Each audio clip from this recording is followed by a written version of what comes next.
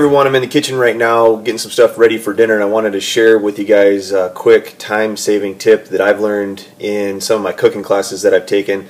I've taken a number of classes at Beacons, which is in Grand Rapids, and in Grand Haven, and Chef Tom Reinhardt is the executive chef there.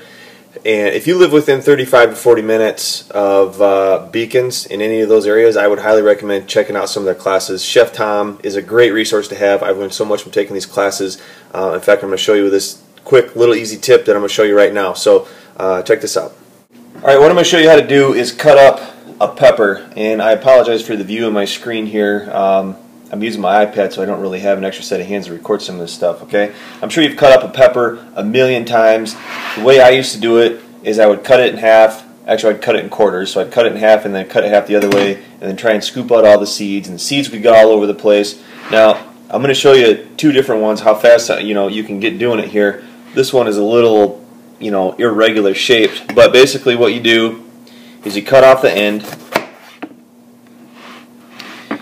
and then if in these peppers you see there's these grooves all over the place, okay? You can choose any one of them, and when you make a cut right down the middle, it will unfold like an accordion almost, okay? So you start at one end and then just work your way around. It cuts out the center of the pepper.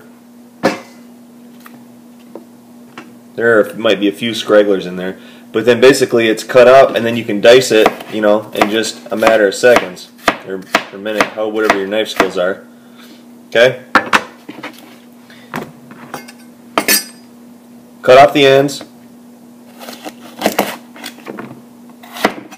Find this little slot here, and then just go all the way down. Your core's out, then just go ahead and dice.